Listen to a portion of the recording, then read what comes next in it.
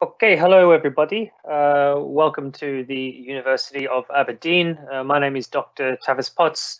I am the interim director for the Centre for Energy Transition, and I am in the School of Geosciences in the discipline of geography. So I'm a geographer, and I work on looking at the social, economic, and political aspects of energy and environmental governance more broadly, particularly around marine environments. But today I'm going to talk about some of the trends and challenges around the concept of energy transition and what that means for a place like Aberdeen, where you'll be coming to visit us soon. And what are some of the challenges and topics and issues you can work on as a student, as a postgraduate student? So a bit of an overview of some trends from the UK level and looking at some of the challenges for the region. Zoning in on a topic called the just transition, where most of the work that I do sits. And then just a brief introduction to the Centre for Energy Transition and how you can engage when you come and join us.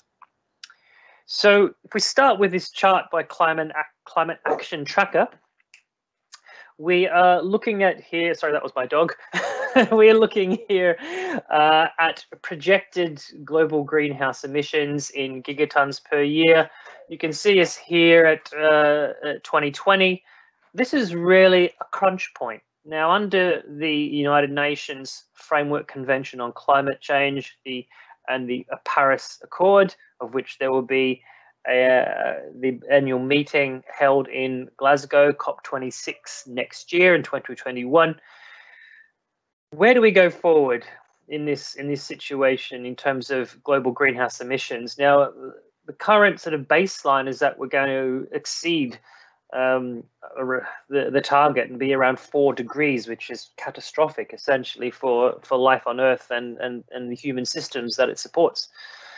If we look at the current policies of governments around the world, it puts us in this sort of blue envelope around 2.7 to 3.1 degrees, and that still exceeds the legal requirements for the Framework Convention on Climate Change, where we aim to limit global warming from greenhouse gases to 2 degrees with an aspiration of 1.5 degrees. So even with current policies, we're going to overshoot that. If we're going to hit a 2-degree consistent target or a 1.5 degree consistent target, then you see by the yellow and the green lines here, we have to really bend the curve down in terms of carbon emissions. A 2-degree target really says we have to get to net zero sometime in the second half of this century, around 2070 to 2100. A 1.5 degree target, which essentially is much more safer for our economy and our environment and our society, essentially means we have to hit a net zero target or zero target by around 2050 to 2060. And that is where the concept of net zero has emerged from. That is, it is a balancing between the emissions that we produce and the ability to remove them from the atmosphere. So we have a net zero carbon emissions. And that is where both the UK and Scotland have set, why they have set their net zero targets, which is by 2050 for the UK and by 2045 in Scotland. So slightly ahead of the global ambition there. What does net zero mean for looking forward to 2050? This is from a lot of great work you can find on the Committee from Climate Change, the independent advisor to Parliament on net zero.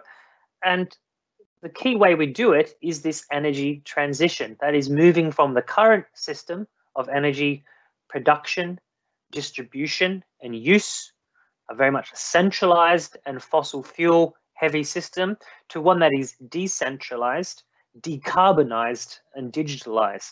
A very, very different system in place where we meet our net zero goals. So what are some of the things that have to happen? Well, major changes across economy and society for this to happen. So some of the things here we've listed: electrical generation capacity, our ability to generate electrical power, will have to at least double, but more likely go to triple or quadruple the amount of electrical power that we generate, primarily to meet an increased demand from things such as electric vehicles, for example, across the population, or electrification of heating in homes, which is one of our major sources of carbon emissions. Electrification in industry as well, another major sector. So we need to actually radically increase the amount of power we produce. That, of course, has to be renewables, not fossil fuel based. As a part of this, we have to increase offshore wind by 40 gigawatts. That's the current UK target, 40 gigawatts of production by 2030. So in 10 years' time, we currently have 10 gigawatts of offshore wind in the water. So we have to quadruple that. In Scotland, it's an even bigger challenge. We have 1 gigawatt in the water, and the target is about 10 gigawatts in Scotland. So a tenfold increase in offshore wind in Scotland. Carbon capture and storage, or carbon capture use and storage, CCUS, has to go from 0, as it is at the moment, to 180 million tons of carbon per annum to be able to capture carbon from various industrial processes or bioenergy production processes and lock it away underground. And it's an untested and slightly controversial technology. We have to afforest huge areas of the UK, planting trees, planting new forests from 10,000 to 50,000 hectares per annum. Nearly every home in the UK will need to be installed with some form of low carbon heat. Now, we'll come back to this, but what form of low carbon heat is really open for debate and discussion at the moment, whether this is fitting homes with heat pumps, which you draw upon electrical power to heat homes, or blending hydrogen into the gas networks, for example, and using hydrogen boilers. And there is a lot of debate, both in terms of the economics, the politics, and the engineering aspects here, which really makes it a very exciting area for students to get involved in. We have to go from about 200,000 electric cars, zero carbon cars, to over 35 million electric vehicles in the next 20 to 30 years. That is a huge change. Large-scale landscape change affecting 20% of agricultural land, and major social and societal and structural changes in the use of energy, both in how we produce it, how we distribute it, how we store it, and how we use it from the demand side as well. Everything from housing, transport, how we move, how we travel, how we work, and even in things such as how we eat, in terms of the energy intensity of how we eat. So these are major changes across all aspects of life. And it really represents an enormous opportunity here for students to get involved in some of these topics. We've done quite well in dropping emissions in the UK from the power sector. So you can see this red line here. Again, the source is the Committee on Climate Change 2019. So we've really decarbonized a great deal of our electricity by building in renewables. But we can see we have some major areas that have not changed at all in nearly 20 years. Those flat lines here, and that is transport. We really haven't solved the transport problem yet. Industry, we've had some slight improvement in emissions. And homes actually have gone up. Heating, essentially. Heating and space heating in homes. So these are key areas that we require innovation, technology, and social transformation. Where we're going into the future, well, at the moment in here, we were at this juncture point where we're going to see increasing use. This is in terms of generation by technology, in terms of electricity. We're going to see more and more renewables in the system, whether that's offshore wind growing, onshore wind, solar. There's potential there for wave and tidal, although wave and tidal are about 10 to 15 years behind in terms of commercial viability and cost. And we're going to see still a role for gas going forward, but there will be a decline in the use of gas. And it's a very controversial and sensitive area looking forward, looking at future oil and gas demand going forward. And there are a whole range of scenarios and forecasts about this. How much oil and gas will we need going forward over the next decades? Interpretation across many, we'll probably see a stabilizing of our demands in the next 10 years for oil and gas, and then a long-term decline in the demand for oil and gas. But also beneath that is our ability to produce oil and gas off the UK continental shelf will consistently drop and lower. So our demand will slow down and go down, but actually our supply from the UK context will drop even more quickly, and that which opens up the door then for we need to import these. And again, a stronger argument for ensuring our energy system in the UK is diversified to provide security going forward.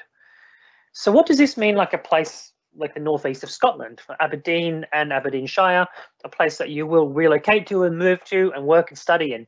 There is a huge amount of opportunities here for exploring some of these topics.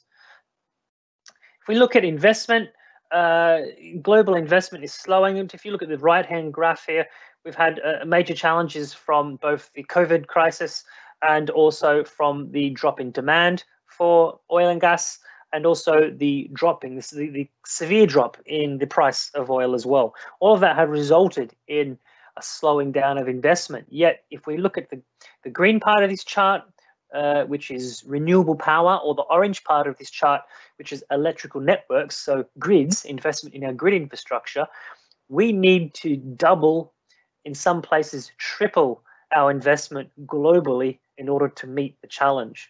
We need to provide the funding and the resources to make this happen. But at a time, we are currently in a time of economic crisis around the world. The good news is, at least from the side of renewable technologies, that the price of renewable technology has dropped significantly over the past 20 years, particularly in things like solar and offshore wind. We have seen a huge drop as we've seen government support, innovation, competition, standardization across the sector. So it's quite an exciting time for renewable technologies, but we still have some major hurdles to chase. Places like the northeast of Scotland, there is a boom in the offshore wind sector, and this is one of the key industrial sectors that Scotland is supporting in terms of our green recovery and approaching the energy transition. The Scottish government only a few weeks ago released what's called the sectoral plan for marine energy. So on the left here, this map of Scotland, and you can see these are areas of where potential offshore wind farms will be located going forward, not particularly in every spot there, but these are the areas that can be consented for offshore wind projects, large-scale offshore wind projects. So you can see around us here in Aberdeen, we are really going to be a global centre. We're already one of the world leaders in offshore wind development in the UK, and this is going to be further deepened and expanded in Scotland with significant areas out there for offshore wind. And of course, we have to manage the impacts of offshore wind, both in terms of marine planning and interactions in the marine environment with other sectors like fisheries, tourism, and conservation. Our target is between 8 and 11 gigawatts of offshore wind in the next 10 years. That's a part of an overall 40 gigawatt target. So this is both floating wind and fixed wind. Most of our renewable energy at the moment, in this top graph here, the green chart here, is onshore. So if you do drive around parts of Scotland, particularly the northeast, you'll see many wind farms on the land and in the hills. But most of the forecasted growth for renewable technologies will be in the offshore and the marine environment. We hear a lot of talk about hydrogen. Again, Aberdeen is positioning itself as to be one of the leader innovators in the UK, not the only place, but certainly one of the top 2 or 3 areas to deliver the production of hydrogen. Hydrogen is talked about a lot because it can potentially influence all areas of our energy system, from how we heat our homes, from things like heavy goods transport, trains, planes and boats, for providing an energy source or an industrial feedstock for heavy industry, for example, the production of steel or the production of ammonia or the production of cement. So hydrogen actually is a very versatile energy vector issue, and we produce it by different ways. Currently, there are 2 key ways going forward for low carbon hydrogen. That is blue hydrogen, essentially, which is produced from methane, but the carbon is captured and stored from that process, generally considered the cheaper of the options at the moment. And then green hydrogen, the gold standard, which is a hydrogen produced by renewable energy, say offshore wind, and electrolysis of water, of seawater, to produce essentially hydrogen and water as an output. so with no carbon emissions at all, but is generally considered more expensive at this point in time. And this graph on the left shows that over time, green hydrogen, as we develop more standardized approaches, upscaled approaches and support approaches, green hydrogen is expected to come down in cost over the next 10 years, where it starts to become comparable with blue hydrogen going forward. And again, another sector within Aberdeen that is of enormous opportunity. We have various student societies and student engagement projects around hydrogen. We have a hydrogen vehicle team in engineering. And there are a lot of ways to a discussion group. There are a lot of ways to get involved with hydrogen issues in Aberdeen.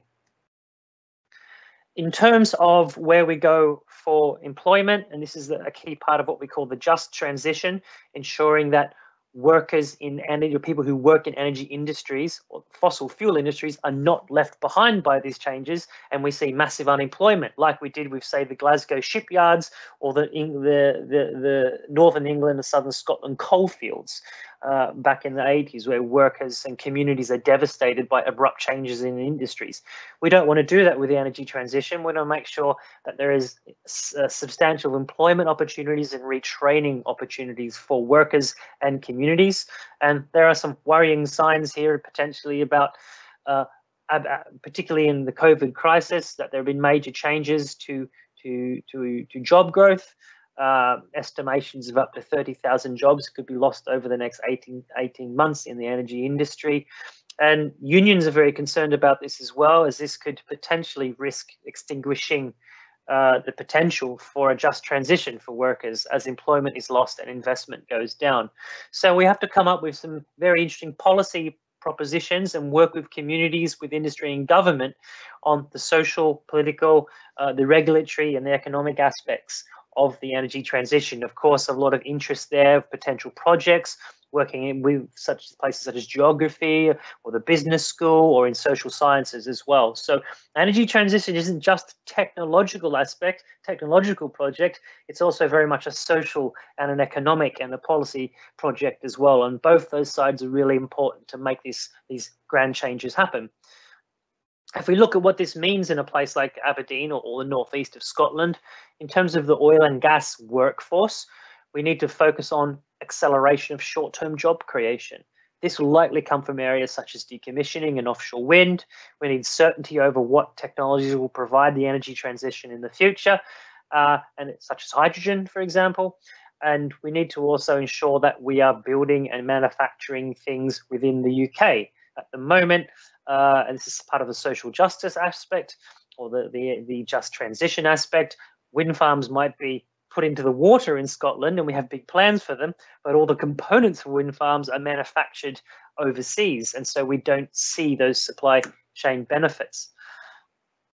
We really need to think about supporting skills and innovation in small SMEs. This includes SMEs that are developed by you guys, by the students going through doing your postgraduate research and learning to think in terms of being enterprising and developing innovative ideas. And we will support that in your studies across the board, across the university. This is where some of the radical and really interesting ideas come about in energy transition. Energy transition isn't just a large-scale industrial project focusing on wind, hydrogen, and CCUS. Is actually all about the small, radical, diffuse innovations that can change the market. Lots of small innovations built by smart, agile companies, particularly ones that are developed by students when they finish their studies. Things such as energy efficiency, retrofitting, green infrastructure, smart energy networks, artificial intelligence, energy integration, social justice, social activism and organisation, a whole range of different areas and opportunities there. This is really important to address the skills and employment crisis, and we have very poor data in this topic. And also critically, we need to promote genuine dialogue and participatory democracy around the choices that affect communities, because communities have been shut out from this process. And we really need to hear what the vision is for communities who are affected by these changes and how we can have that influence policy and planning going forward. So these are some of the key aspects of what we call a just energy transition. And a place like Aberdeen, this is really important. We have areas of wealth and poverty in the city, like many cities across the UK. This is from the Scottish Index of Deprivation. And we have to ensure that the opportunities that come from the energy transition actually benefit everybody across the board. So we have to address some key issues like fuel poverty, for example, or fuel of energy affordability, access to skills and work, educational attainment. So that's why this supports the idea that energy transition is much a social transformation and a social aspect and an economic aspect as it is an engineering and a technological aspect. And we're really keen to bring these two sides of the things together. That just supports that slide there. And some of the technologies are not universally supported. We have variation in what people think across the UK about different technologies that support the just transition. This is from a really interesting piece of work called the UK Climate Community Discussion, the Climate Assembly UK, and the link is there. And you can see some technologies such as offshore wind have very strong support. 80% of the participants in the Climate Assembly strongly agreed that these were part of the energy mix going forward. Other technologies such as carbon capture and storage, you can see, were far less popular. In fact, most of the participants in that didn't agree, strongly agreed, disagreed, or unsure about technologies such as carbon capture and storage. Yet, carbon capture and storage is billed as one of the key industrial sectors for this region. So we have some very interesting work to do, and there's a lot more work to be done on social attitudes, on social acceptability of technology, and of education and engagement around these things. So finally, I'd like to introduce you all to the Centre for Energy Transition.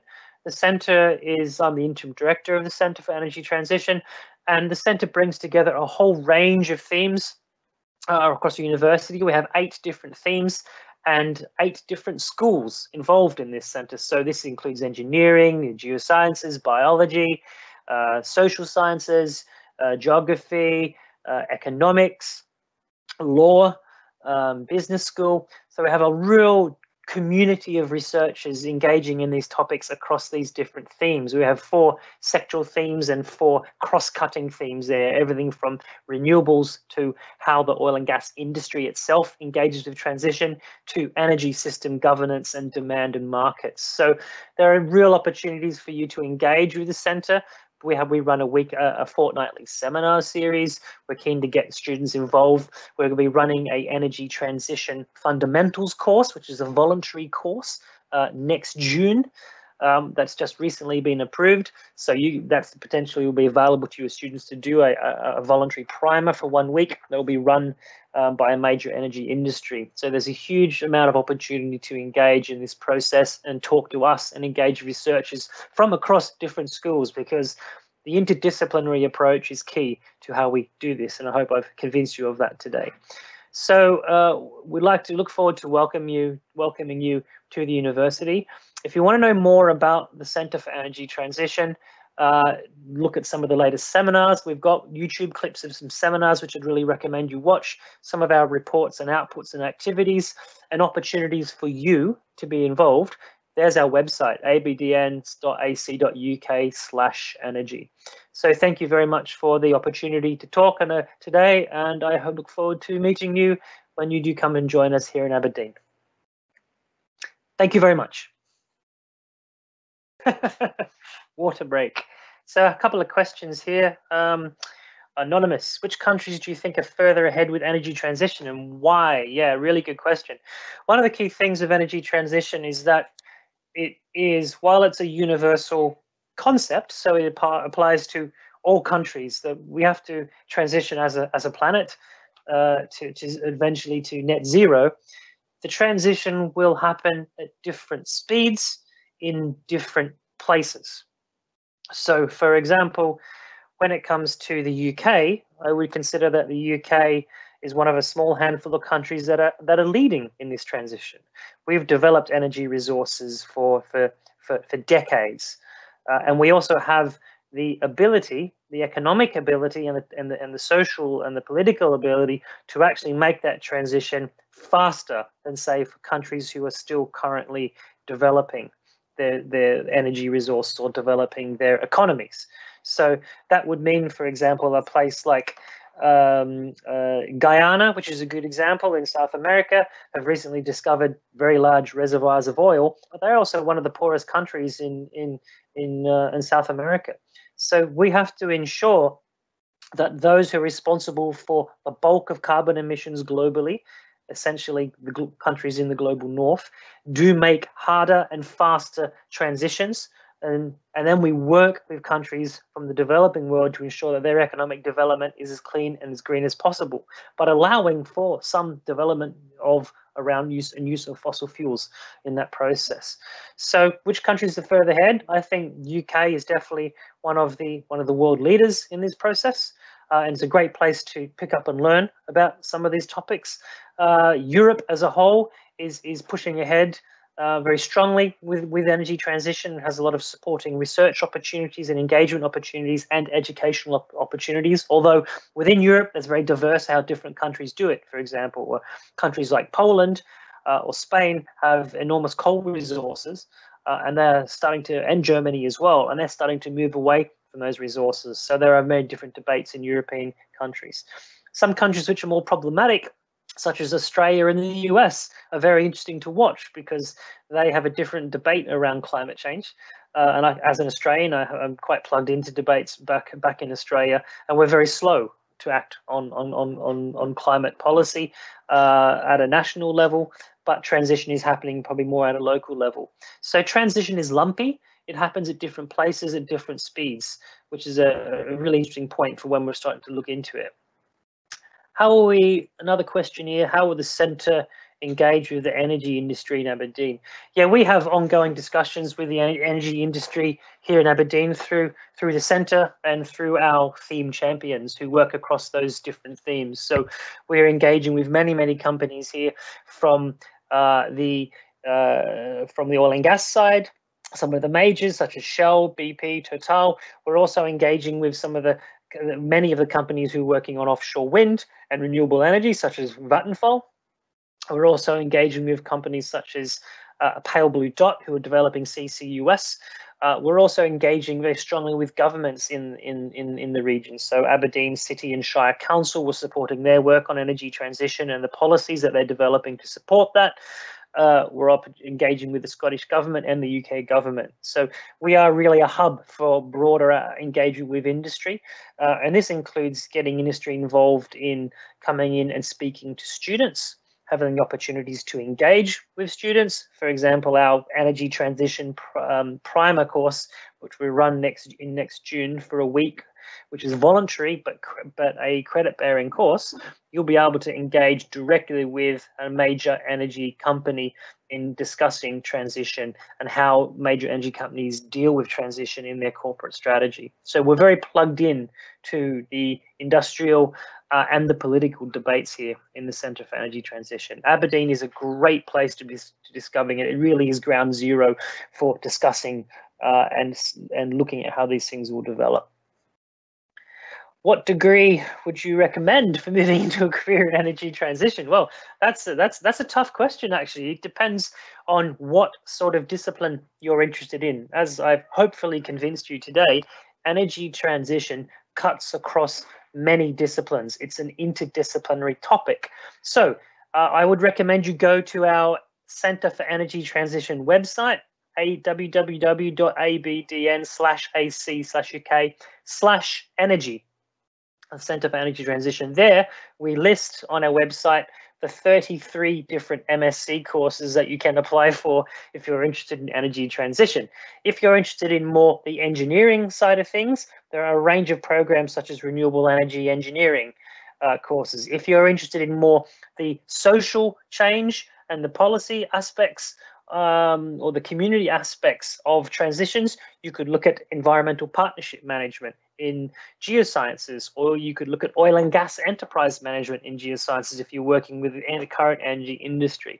There are a whole range of programs in law and social sciences as well. So really across the board, we have a very big portfolio that all touch upon and draw in upon energy transition. So go to the website and have a look.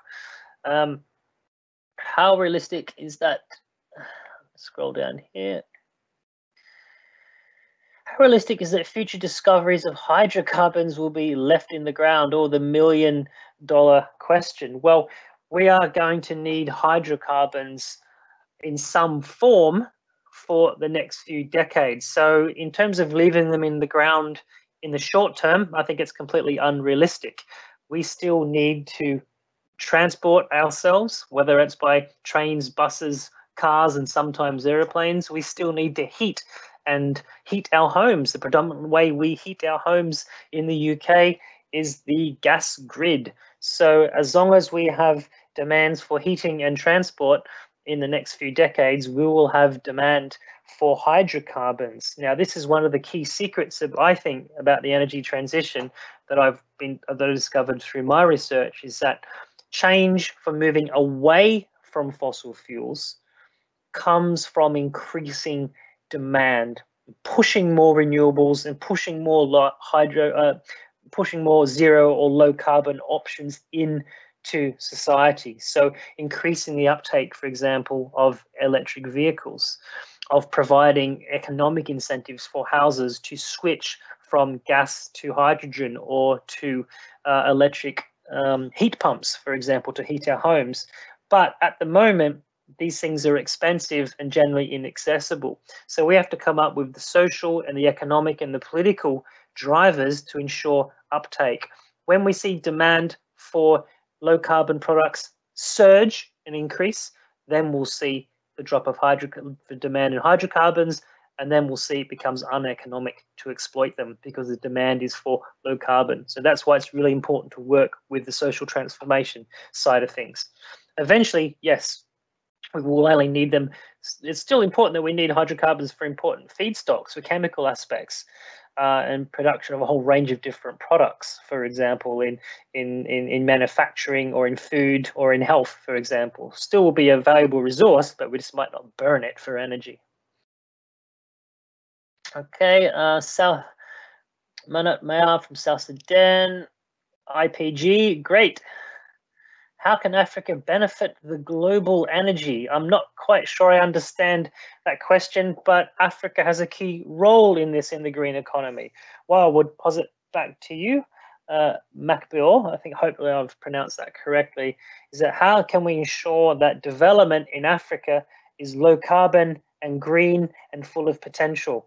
Okay, we have a number of students working on this, both at the PGT and the PhD level, so we can have a really interesting conversation around this. How do we ensure that, I think, green growth in Africa has to come from within? It has to come, not be imposed from Europe, not be imposed from the UK, but it has to be fostered from within. If within that, there's going to be a certain amount of development of oil and gas resources to support those growing economies, to support their desire for energy. What we need to do is ensure that there is a clear transition away from these resources in the long term.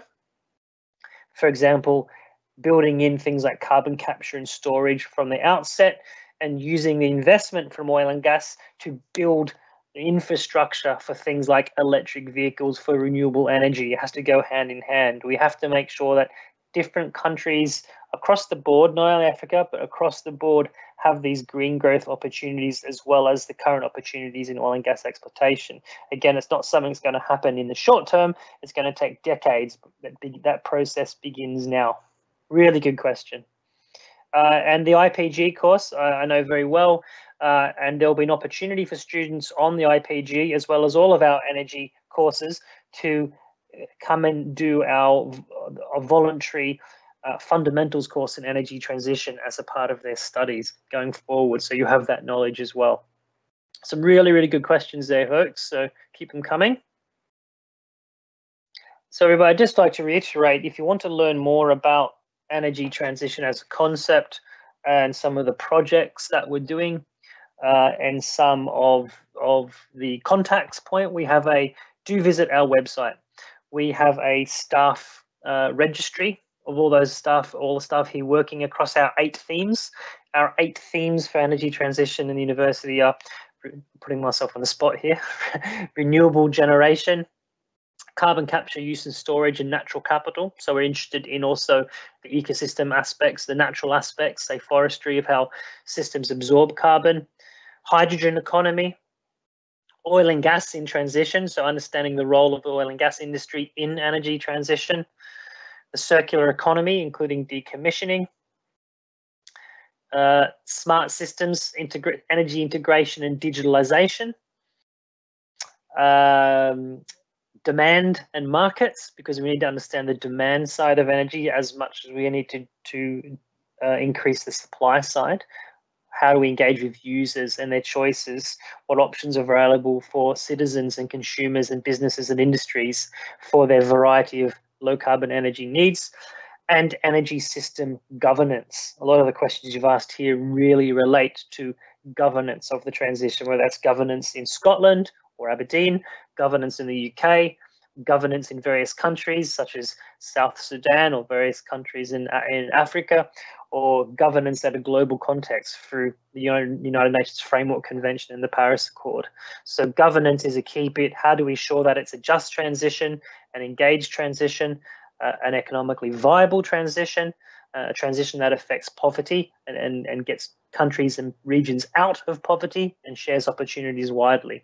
So as you can see, there are a huge amount of different aspects of transition to engage in, whether you're an engineer, a geoscientist, school of business, a geographer, social scientist, or working in studies in law, all have a really relevant and interesting role to play in transition, and Aberdeen is a great place to come and have those discussions. Right, well, there's no more questions come in, so I think we could probably wrap it up there, folks. Thank you, Anna. Yep, there's our link to our webpage. Do have a look. There's a lot of content.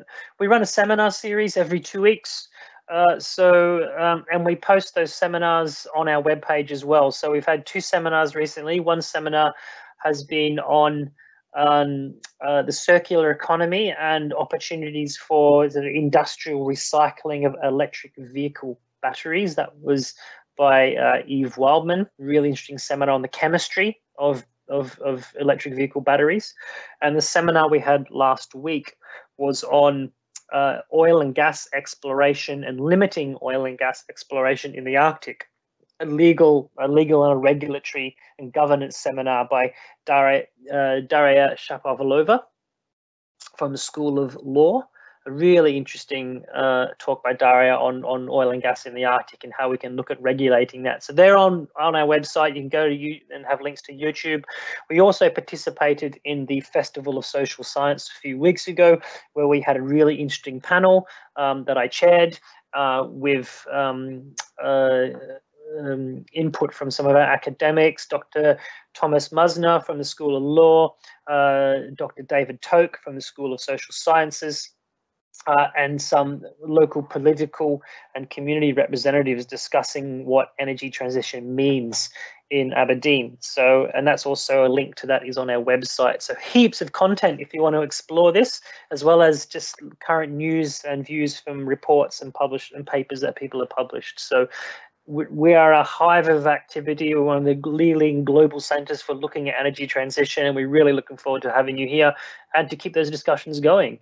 It's really important to us that we have students communicating across different schools. So whatever part of energy transition you're looking at, from engineering to so-and-so, or geosciences or social sciences, our role in the center is to encourage this cross-linking of ideas and debates with students from different schools, and you'll find that's something quite a unique offering what we do here in Aberdeen. So we really like you to be a part of that conversation with us, and there are many opportunities to work in energy transition roles, both as the oil and gas sector itself transforms around the world to diversify from oil and gas into low carbon sources, to work in government, national, local government, or to work in civil society and communities around energy transition. We can set you up really well for a career in energy transition studies. Okay, that's all the questions.